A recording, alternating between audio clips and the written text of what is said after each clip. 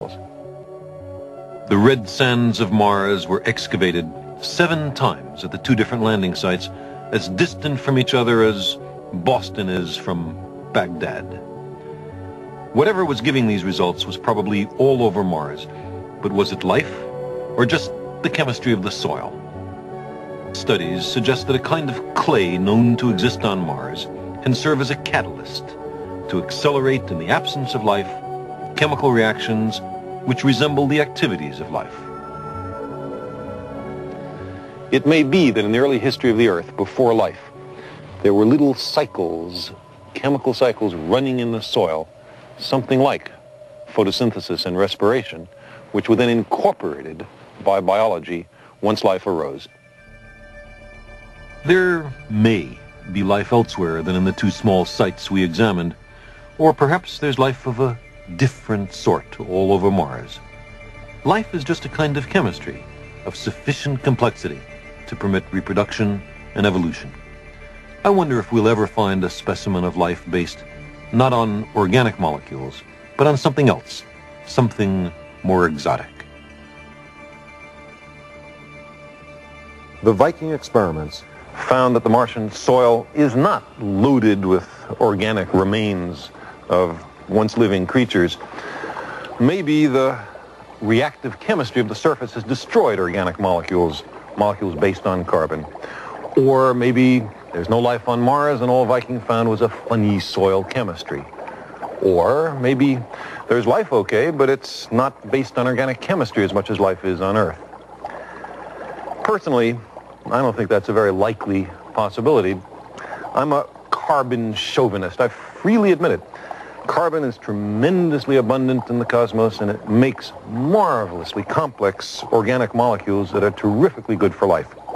I'm also a water chauvinist. It's an ideal solvent for organic molecules, and it stays liquid over a very wide range of temperatures. But sometimes I wonder, could my fondness for these materials have anything to do with the fact that I'm chiefly made up of them? Are we carbon and water based because these materials were abundant on the early Earth at the time of the origin of life? Might life elsewhere be based on different stuff? I'm a collection of organic molecules called Carl Sagan. You're a collection of almost identical molecules with a different collective label. But is that all? Is there nothing in here but molecules? Some people find that idea somehow demeaning to human dignity. But for myself, I find it elevating and exhilarating to discover that we live in a universe which permits the evolution of molecular machines as intricate and subtle as we. The essence of life is not so much the atoms and small molecules that go into us as the way, the ordering, the way those molecules are put together. Now, we sometimes read that the chemicals which make up a human body are worth, on the open market, only 97 cents or $10 or some number like that. And it's depressing to find our bodies valued at so little. But these estimates are for humans reduced to our simplest possible components. What is all this stuff in front of me? These are exactly the atoms that make up the human body, and in the right proportions too. We're made mostly of water, and that costs almost nothing. The carbon is counted as coal. The calcium in our bones is chalk. The nitrogen in our proteins is liquid air. The iron in our blood is rusty nails, some phosphorus and some trace elements. If we didn't know better, we might be tempted to take all these atoms and mix them together in a container, like this.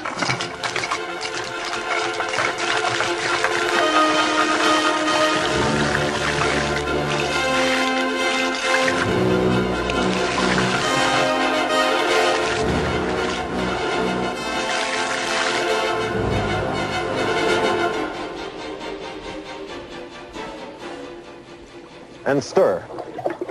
We could stir all we want, and at the end of it, all we'd have is some boring mixture of atoms. How could we have expected anything else?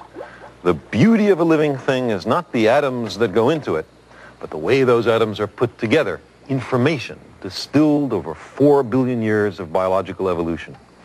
Incidentally, all the organisms on the Earth are made essentially of that stuff. An eyedropper full of that liquid could be used to make a caterpillar or a petunia, if only we knew how to put the components together. All life on Earth is made from the same mixture of the same atoms. On another planet, the jars of life might be filled with very different atoms and small molecules, but I think the life forms on many worlds will consist, by and large, of the same atoms that are popular here, maybe even the same big molecules. So I don't believe we can rescue the idea of life on Mars by appealing to some exotic chemistry. Sometimes we hear about possible life forms in which silicon replaces carbon, or perhaps liquid ammonia replaces liquid water. But at Martian temperatures, there don't seem to be any plausible silicon-based molecules which might carry a genetic code. And ammonia is liquid only under higher pressures and lower temperatures. Someday in the distant future, we might have a collection of jars, each containing the elementary biochemistry of another world. I don't know if there'll be one labeled Mars, but if there is, I bet it will be full of organic molecules. But there's another way to search for life on Mars, to seek out the discoveries and delights which that heterogeneous environment promises us. One of the things that a grasshopper can do, but Viking can't, is move. We landed in the dull places on Mars. For all the solid scientific findings and tantalizing hints which Viking provided, we know that there are an enormous number of places on the planet far more interesting. What we need is a roving vehicle with advanced experiments in biology and organic chemistry, able to land in the safe but dull places and wander to the interesting places.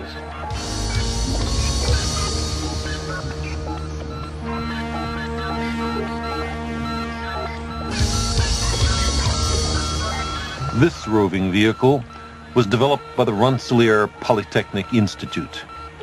It has a long list of dumb things it knows not to do. A Mars rover hasn't got time to ask whether it should attempt a steep slope. Radio waves traveling at the speed of light take about 20 minutes for the round trip to Earth. By the time it got an answer, it might be a heap of twisted metal at the bottom of a canyon. A rover has to think for itself.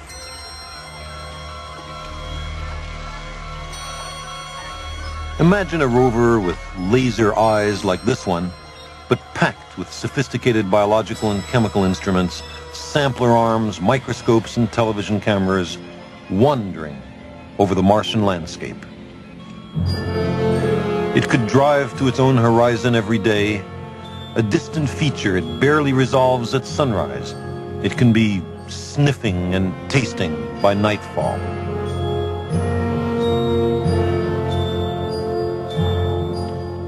Billions of people could watch the unfolding adventure on their television sets as the rover explores the ancient river bottoms or cautiously approaches the enigmatic pyramids of Elysium. A new age of discovery would have begun. Most of the human species would witness the exploration of another world.